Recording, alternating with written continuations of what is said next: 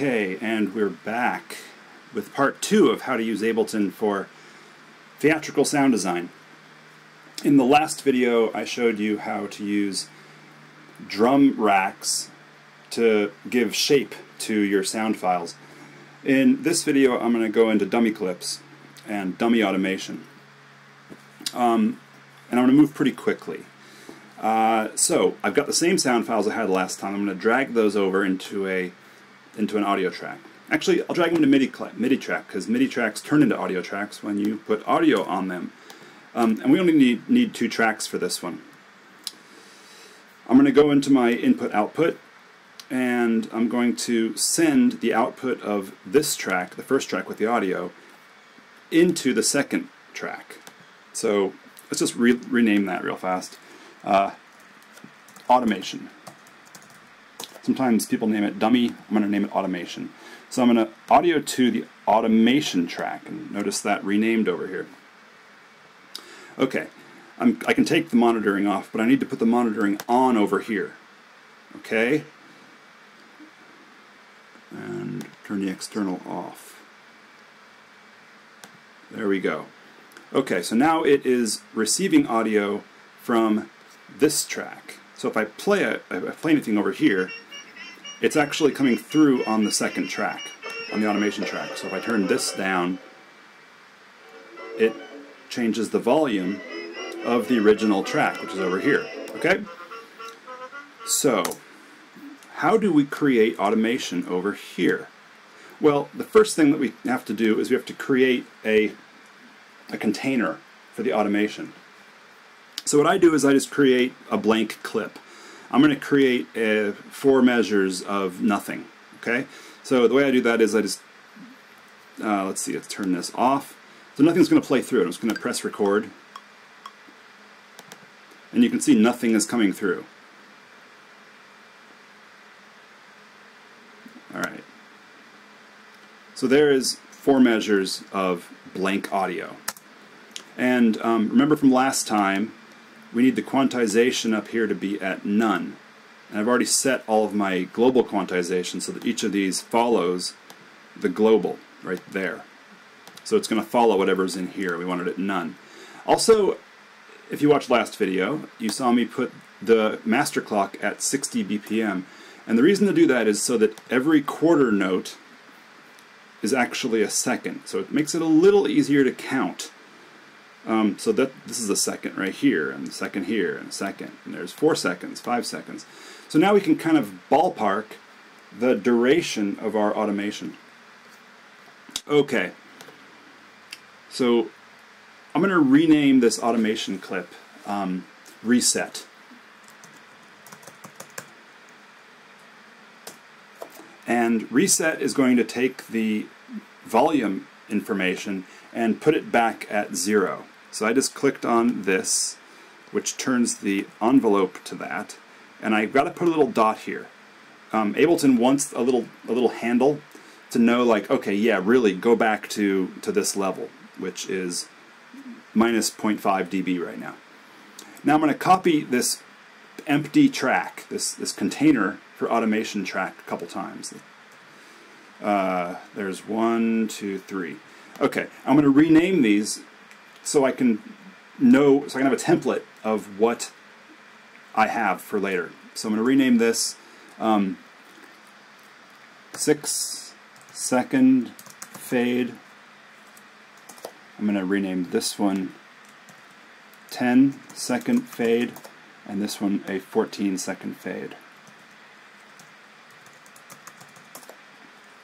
Okay, so we want the automation to be on the track volume, which is this thing here, and it's going to start at its maximum level, and then over the course of 6 seconds fade down to nothing. So that's 1, 2, 3, 4, 5, 6 seconds, and that is how we make our volume automation curve. The next one is 10 seconds, so that is 8, 9, 10. So that is a 10-second fade out, and here's a 12, 14-second fade out goes right there. So now if I were to play this bugle call, it will play through this track at maximum volume, but if I press the next key, the next scene down, the automation will take over and smoothly fade it out. Oh, my volume's still off. So here we go.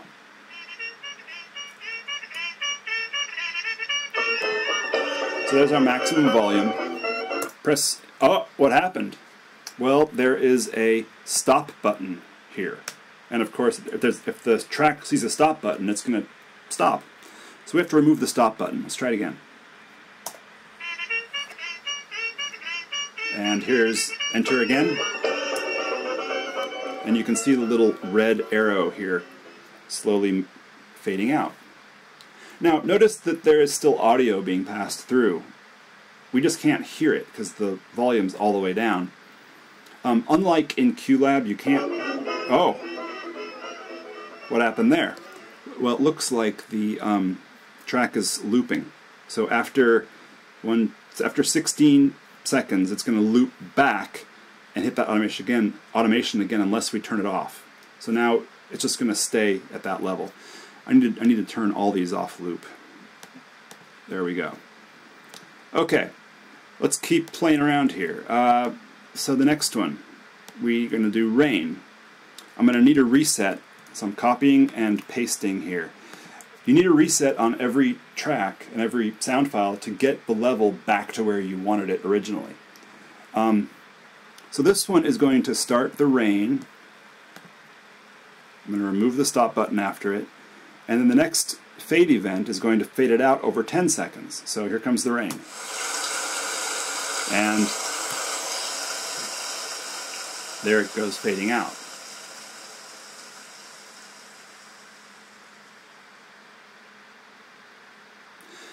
And of course the audio is still going. We can't really turn that off until it sees another stop event. Okay, so that's great for fade outs. That gives us what we want. But what about for fade ins? There's really two ways of doing that. What you can do is you can warp the file. So press warp. Go back to your speaker here, and you can automate right on the track, right on this sample. So let's automate right up over the course of 8 seconds.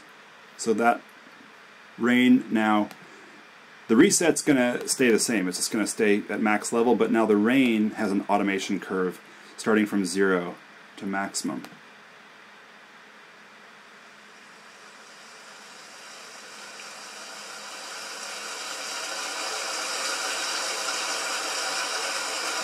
So there's one way, there's the first way, and that's pretty good because you're putting it right on the sound file.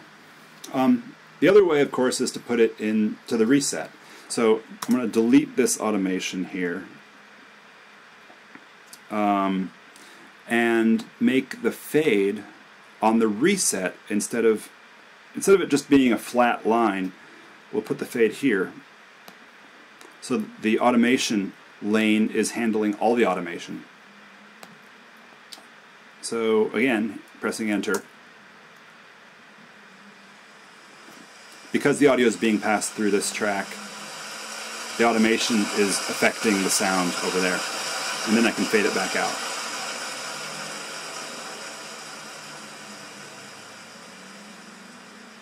And now that we have an automation lane, it can control anything. We can put effects on it. We can make it send to the return tracks. Because I just touched A here, I can send this to the reverb. So I'm going to click on that and go ahead and turn the reverb up on this track over 8 or so seconds. So you can see the level starting up over here. And we just added reverb to it. And it's clipping over here. That's how you do that. You could also throw the reverb, let's just drag it over, onto the automation track and do it with wet dry. So I'm going to reset. I have to go get the return. I'm going to kill the automation, and I'm going to do it instead directly on the dry wet, which is right here. So this will be an insert effect, so it will affect the entire sound quality. So pressing enter, it's turning up the wet dry amount of reverb.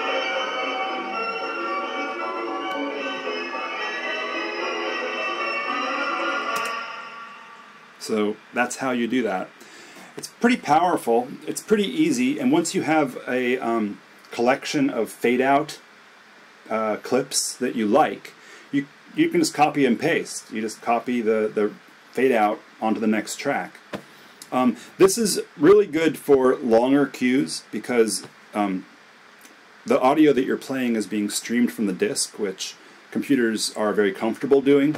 It's not pulling any audio from RAM. So this would be good for pre-show or any sort of longer cue like that. I think that's about it. My name is Joel Abbott. I'm a sound designer, and this has been how to use Ableton Live to do sound design using dummy clips.